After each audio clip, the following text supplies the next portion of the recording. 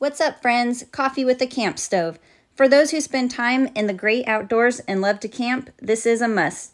What you will need: your favorite coffee grounds, water, a camp stove with fuel, a coffee press, and if you're not packing light, a coffee mug. What to do: fill with water, in my case here with the Primus Light Plus. Half a liter is the fill line. Ignite and bring to a boil. Cut the heat as soon as your water comes to a boil. Add coffee grounds to your water. I recommend 2 healthy tablespoons of coffee grounds per half liter. Insert your press and push until your coffee is barely submerged in the water.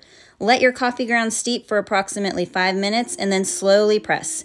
Leave the press in place, pour, and enjoy. It's that simple, and it's money in the mountains.